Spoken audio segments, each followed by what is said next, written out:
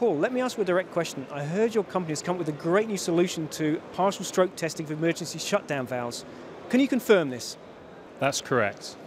So how does your solution then compare with the alternatives that are currently available? Well, what we've done is we've managed to come up with a product which is very much from a bottom-up rather than a top-down philosophy.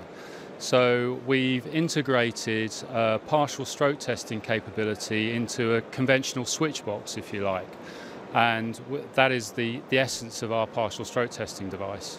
It doesn't rely on using an intelligent positioner, which many of our competitors do. It is purely designed for the partial stroke testing capability. And how close are you then to making this product commercially available? The product's going to be released January, February 2013. Final question. With respect, your company is relatively small. How come you keep coming up with such innovative and great solutions?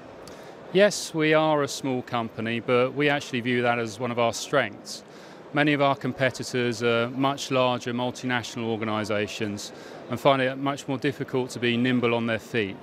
Being small makes us much more nimble. We can listen to engineers' requirements and hopefully come up with solutions which meet those requirements.